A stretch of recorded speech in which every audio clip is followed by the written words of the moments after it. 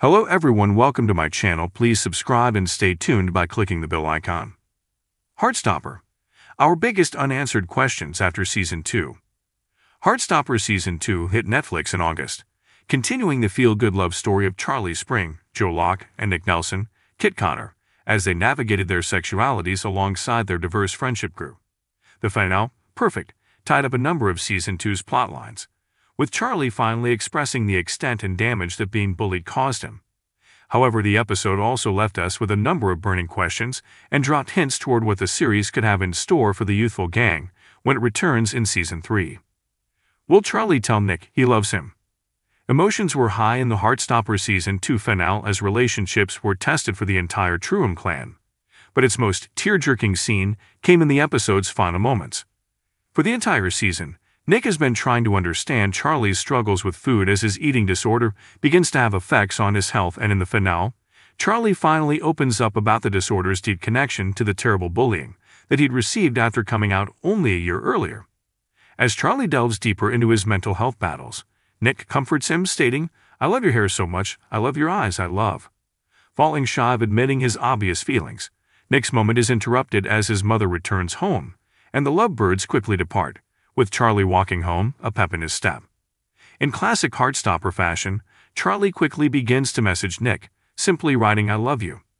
The episode cuts black with his finger hovering over the send button. Will he send it, pushing their relationship to an even deeper level? Perhaps in a romantic twist, while Charlie hesitates sending the message, he receives the same text from Nick. Heartstopper is no stranger to a romantic coincidence, so time will tell. With Charlie now fully admitting to his eating disorder, Season 3 will surely see the couple team up to combat it after Season 2 saw it begin interfering with his day-to-day life. Charlie admitted in the finale that his eating felt like the only thing that he could control during the darkest days of being bullied, so hopefully, with the hardest of those days behind him, and with a supportive partner by his side, Charlie can begin to move forward in conquering the disorder. Admitting to the issue marks the first step of that journey. Heartstopper Season 1 laid the groundwork for a budding relationship between best friends Elle Argent, Yasmin Finney, and Talak Soo, William Gao. Season 2 saw the soon-to-be couple exploring their feelings for each other, but it wasn't smooth sailing once their romance began. As Elle's confidence grew, so did Tao's fear of losing her. The death of his father at a young age having large ramifications on him in the present. Testing them further, Elle found herself with a place at the prestigious Lambert School of Art, moving her further away from Tao, a prospect that he struggles to deal with. Knowing that it's what's best for his girlfriend's future, Tao supports Elle in her decision to attend the school, but it certainly won't be easy for him in the year ahead. Their separation will surely test his character growth, but hopefully, the besties-turned-lovers won't lose each other in the process. Heartstopper is a true ensemble show, constantly adding to its list of characters while developing those that already exist allows for the series to explore a broad range of topics and, in particular, a range of sexualities. Most of the show's characters have been on a journey throughout the first 2 seasons, experimenting with their sexualities. However, one character who had long thought that she was straight appears to have plenty to think about. A couple of blink and you miss it moments in the finale hint that Imogen Rhea Norwood may have some feelings for musician Sahar Layla Khan, a student introduced in Season 2. After an awkward encounter between the two earlier in the episode, Imogen finds herself alone at the school prom, watching as Sahar performs with her band on stage.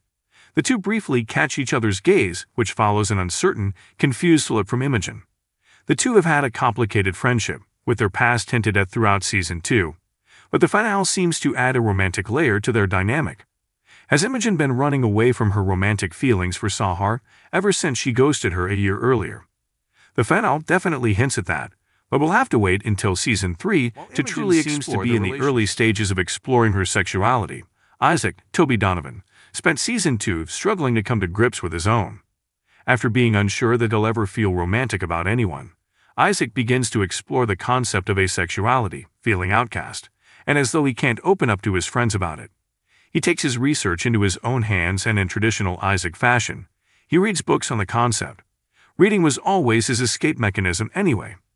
We're left wondering how Isaac will continue to deal with his situation. Will he ever come to terms with how he truly feels?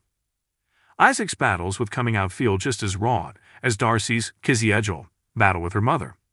The finale highlighted just how messy their relationship is, the homophobic abuse causing her to run away, eventually finding refuge in her friends. While the finale provided a temporary fix to the situation, Darcy can't run away from her mother forever, and Season 3 will surely address that. Is there any coming back from their fractured relationship, or will Darcy stand her ground, finding confidence in herself? Hopefully, the wait for Heartstopper Season 3 won't be too long, with it already confirmed to be in development.